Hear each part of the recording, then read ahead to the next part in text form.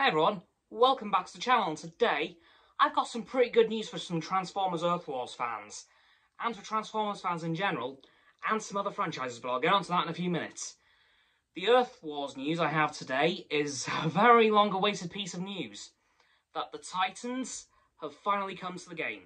So this now means that Trypticon and Metroplex are now in the game to be attained. So they can now be used in the game, because they are actually in the game now. And I'm very happy to say that, because from what I can tell, the fandom's been waiting for a long time for this. So, thank God. And Metroplex and Trypticon are some very iconic G1 characters appearing in Season 3 and 4. Well, the few episodes that were Season 4. Like, it didn't last very long in Season 4. I think it was like 4 episodes, so but still.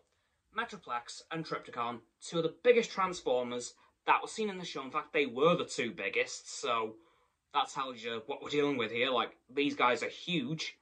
They were literally the Autobots and Decepticon cities, so yeah. And I honestly can't wait to be able to play them. I don't know how you can attain them just yet.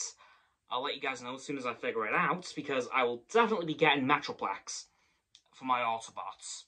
But onto the other piece of news that I have. Tomorrow is going to be Hasbro Pulse Con. If you don't know what that is, Hasbro has a online shop called Hasbro Pulse, and they do a lot of exclusives on there, and a lot of reveals for, like, the next year of toys.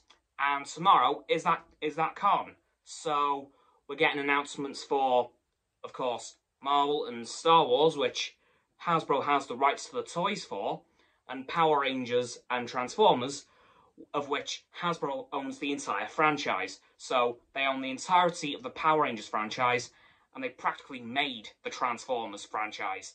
So in their entirety, they own those two, but they own the toy rights to Marvel and Star Wars, as they have done for an incredibly long time at this point, and will probably continue to do so for a very long time. But we've heard about a lot of announcements we could be getting, like some more announcements for the Lightning Collection for Power Rangers, some more Star Wars Black Series figures, Marvel Legends, and of course we're getting the full reveal of Wave 1 of the new Transformers toy line for next year, Legacy. We have had 2 revealed already in the last couple of hours.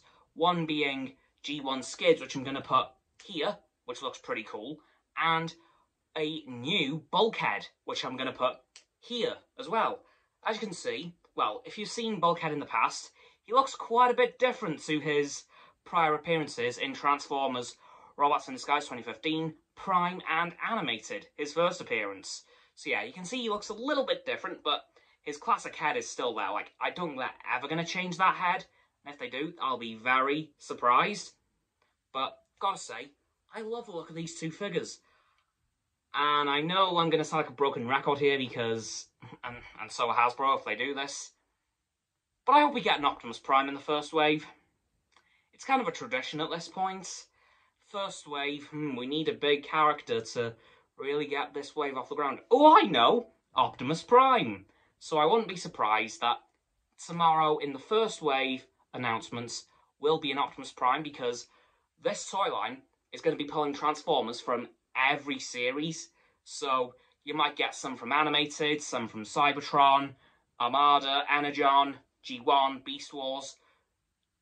It's literally just going to be a collection of Transformers throughout the years, hence the name, Transformers Legacy. It's literally going to be going through the legacy of the Transformers and picking out some of the best, and maybe redesigning a couple, as we've seen with Bulkhead, because, of course, we've never seen him with such a square body before. So, hopefully this toy line will be really good. I'll definitely be talking about this again once this event has happened. We've also got a couple of pretty decent guest announcements as well, such as Patton Oswalt, who is, of course, from Brooklyn Nine-Nine, and something else that I can't quite remember. And we're getting Weezer. Yes, Weezer are going to be performing at this online convention. Of course, with COVID still being a thing, it's going to be all online, and they're going to be performing, so that's pretty cool. But yeah, can't wait for this whole convention, well, this live stream to happen. Can't wait to see what's announced. Definitely going to be talking about it at some point, once it's definitely done, because probably be on Saturday, to be honest, in Saturday's video, so keep an eye out for that. Anyway, guys, that'll do it for this video on Transformers Earth Wars and Hasbro Pulse Con. So, as always, people, don't forget to like this video, subscribe to mine, Roxanne's, and Frost's channels. Down in the description, my sub button is down there. Yep, that big red one. Unless you've already subbed, then it's grey. Thanks for that, by the way. And when you've done that, don't forget to click all 3 of our bell icons to get all 3 sets of our notifications. Comment as well, because why not? And let me know what you think of Metroplex and Tripticon in Earth Wars if you have them, and what you're most looking forward to from Hasbro Pulse Con. Once you've done that too, don't forget to follow me on all of my socials.